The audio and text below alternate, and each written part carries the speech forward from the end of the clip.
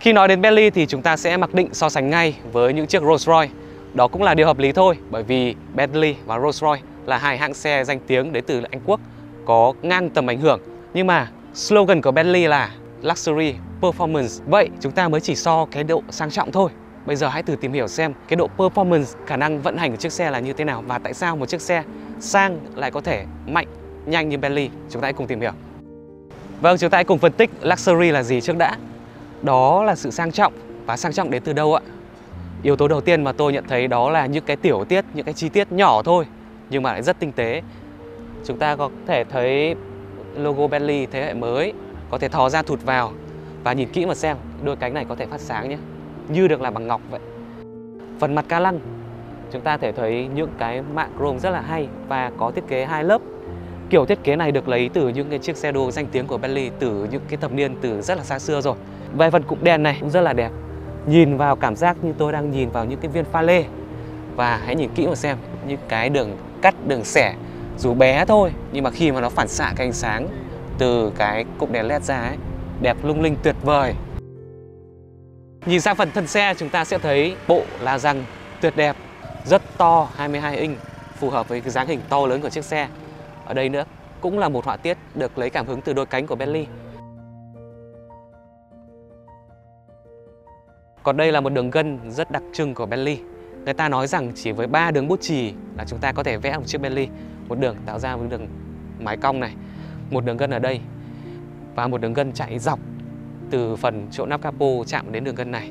Đây là những cái chi tiết mang đậm gen thiết kế của Bentley và nó vẫn luôn được duy trì qua rất là nhiều dòng đời sản phẩm. Còn ở đây, ở phần đuôi xe chúng ta thấy sự tinh tế được thể hiện ở một bộ đèn mang mô típ hình chữ B có thiết kế 3D. Buổi tối mà nhìn bộ đèn này nhìn biết ngay đây là xe Bentley. Và chiếc logo này cũng có một câu chuyện rất là thú vị. Nhà sáng lập hãng đó là ông Walter Bentley. Ông ấy nhận thấy rằng những chiếc xe của ông bị làm giả nhiều quá. Ông đã nghĩ ra một cái phương pháp chống hàng giả rất là hay. Đó là ông thiết kế những cái đôi cánh này có số lượng lông vũ khác nhau.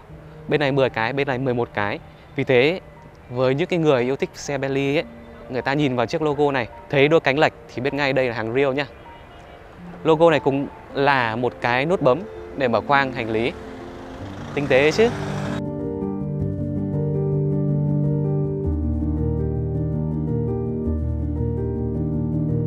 Bước vào khoang nội thất chúng ta sẽ thấy sự tinh tế được thể hiện ở mọi chi tiết dù là nhỏ nhất. Chiếc màn hình này rất hay ho, các bạn có thấy nó xoay ra không ạ? Và khi cần đấy thì chúng ta có thể giấu tất cả những cái gì mang tính chất digital, điện tử ở đây đi. Chúng ta có một cái mặt nó thể hiện chỉ là một mặt thuần gỗ thôi. Đấy là một điểm thiết kế mà tôi thấy nó thể hiện rõ một cái sự tinh tế của người Anh ở trên chiếc xe Bentley này. Các bạn có thể thấy bao quanh xe là những cái viền gỗ, những tấm gỗ ốp cực kỳ tinh tế. Nhưng mà nó không chỉ đẹp không thôi nhá, nó có rất là nhiều câu chuyện ở những cái tấm ốp này. Đây là những cái lớp gỗ óc chó rất là đặc biệt. Nó được khai thác ở những cái bộ phận gọi là ruột gỗ, chỗ có đường kính to nhất ở phần gốc. Đây là phần có chất lượng, độ hiếm và hoa văn tốt nhất của tất cả những cái cây óc chó trên thế giới. Nhưng mà việc khai thác gỗ của Bentley vẫn luôn đảm bảo việc thân thiện với môi trường và đảm bảo cái sự khai thác bền vững. Điều đấy được thể hiện ở chỗ những cây gỗ được đốn xuống để làm gỗ ốp cho Bentley đều phải đạt tuổi thọ ít nhất là 80 năm. Ngay sau khi cây đấy được đốn xuống thì ngay một cây con được trồng vào để thế chỗ cho cây già đấy. Thế mới thấy được gỗ trên xe Bentley nó đặc biệt như thế nào so với gỗ bình thường chúng ta vẫn hay dùng. Trên một chiếc Bentley thì mọi bộ phận bạn nhìn thấy được từ trên nóc mái cho đến dưới chân đều được bọc da.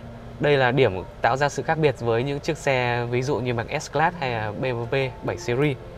Trung bình thì chúng ta cần tới 12 bộ da bò hoàn chỉnh mới có thể bọc được một chiếc Flying Spur. Và 12 bộ đấy được cắt thành 250 miếng da lẻ để bọc những cái chi tiết bé tí ti thôi nhưng mà cũng cần phải bọc da. Cũng giống như phần gỗ thì phần da sẽ được sản xuất theo cách thân thiện nhất với môi trường.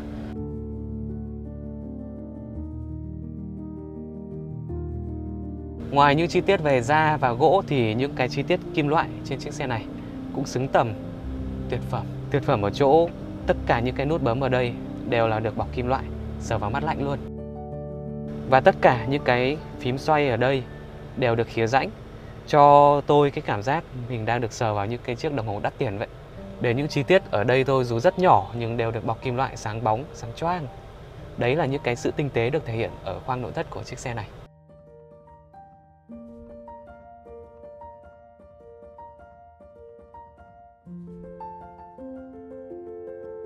Sự tinh tế còn được thể hiện ở khoang dành cho hành khách phía sau. Chúng ta có những gì ạ? Một chiếc màn hình. Tôi lấy được nó ra này. Thử xem nha. Chúng ta có thể thay đổi màu đèn nền. Chúng ta có thể thay đổi hệ thống điều hòa. Rất là nhiều lựa chọn.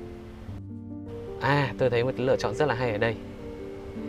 Đó, chúng ta có thể đóng mở cái logo Bentley ở phía đầu xe. Thao tác rất là mượt mà. So với thế hệ trước thì chiếc Flying Spur thế hệ này là một sự nâng tầm.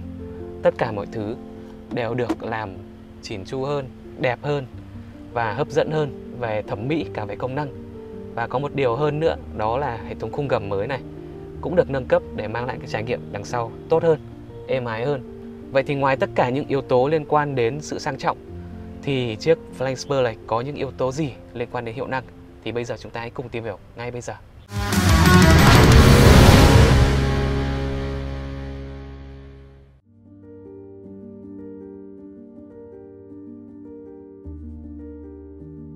Khả năng vận hành là thứ khiến xe Bentley khác biệt so với đối thủ đồng hương là Rolls-Royce.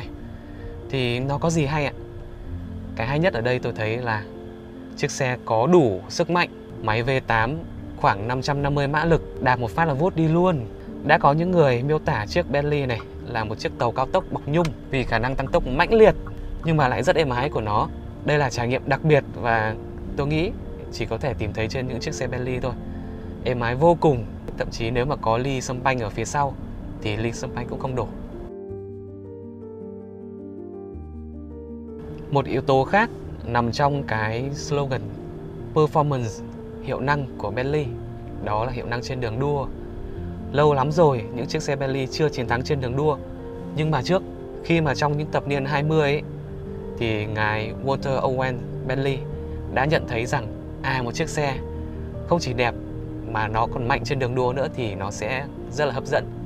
Thế là ngài Bentley đã mang những chiếc xe của mình đến với trường đua khắc nghiệt nhất thế giới, đó là giải đua Le Mans 24 giờ. Thì khi mà đi đua Le Mans ấy, thì xe Bentley đã 4 lần liên tiếp vô địch. Và sự thống trị đấy đã khiến cho những chiếc xe Bentley vô cùng nổi tiếng không chỉ ở châu Âu mà toàn thế giới. Đó là lý do vì sao nghĩ đến xe Bentley chúng ta không chỉ nghĩ đến sự sang trọng mà còn nghĩ đến hiệu năng nữa.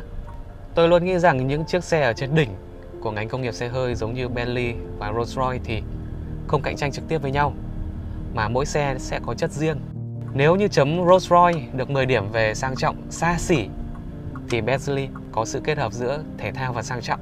Nhìn chung qua video này tôi chỉ muốn chia sẻ một điều là xe Bentley luôn có sức hấp dẫn riêng và những khách hàng của Bentley thì vô cùng trung thành bởi vì họ hoàn toàn hiểu được chiếc xe của họ có ý nghĩa gì, có giá trị gì. Và tôi xin phép kết thúc video ở đây và mong các bạn sẽ ủng hộ team Cartimes để chúng tôi sản xuất những video tiếp tục hay hơn, thú vị hơn và độc đáo hơn. Xin chào và hẹn gặp lại.